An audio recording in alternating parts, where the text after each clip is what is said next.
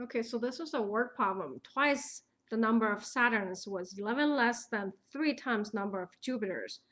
And then you were told together you have 72 Saturns plus Jupiters. How many of the Saturn is there? The answer is 41. And this is a word problem. A lot of students have a headache with a word problem. So what I want to do is go through a little bit of process, okay, and then teach you how to do this one so it's no longer a problem for you.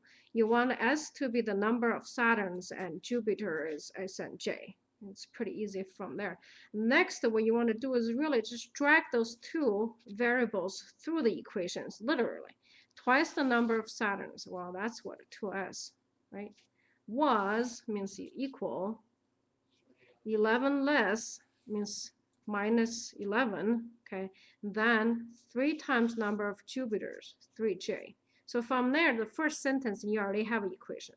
2s is equal to 11 less, that's from 3j. Here, let me go up.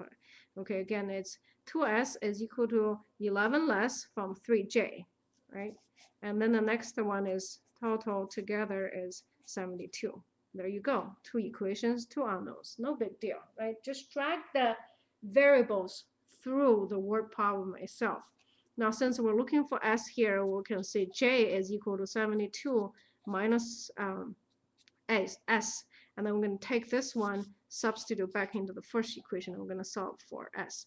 So you have 2s equal to 3j. What's j? J is 72 minus s, and then minus 11. Okay, so I just did a substitution.